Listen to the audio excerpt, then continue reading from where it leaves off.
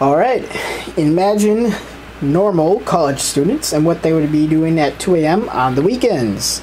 Well, they obviously would not be wasting their time playing stupid video games.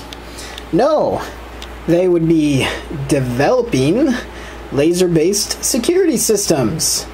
And me, being an incredibly normal and socially esteemed individual, that is what I'm doing. Yay! So, what do we got here? We got this beautifully organized lab setup.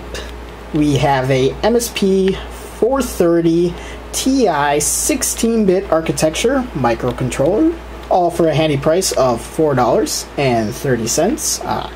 You're never going to beat it. And then we got our legal 5 milliwatt laser. We will not be burning anything, at least on camera tonight. And then we got this little LED here. And shockingly enough, if you shine a laser into an LED, it generates a potential difference across that LED.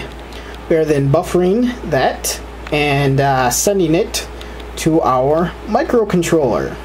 If that's not fun enough, we are actually sending encrypted, well not encrypted, but random serial data through that laser to further complicate things for the fun intruders that are going to try to cross that 2-inch square gap in my desk. We don't want that. So now, let's see if we can show off the goods. Again, we got that green status light there to tell us that our security system is working. Now, if we interrupt the system, whoa, look at that.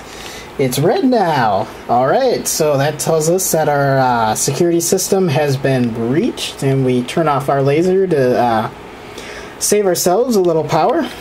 We can re-enable that and do it again all night because it's insanely fun to do. I mean, yeah, doesn't get better than that. And yeah, good little project to do over the weekend, late night.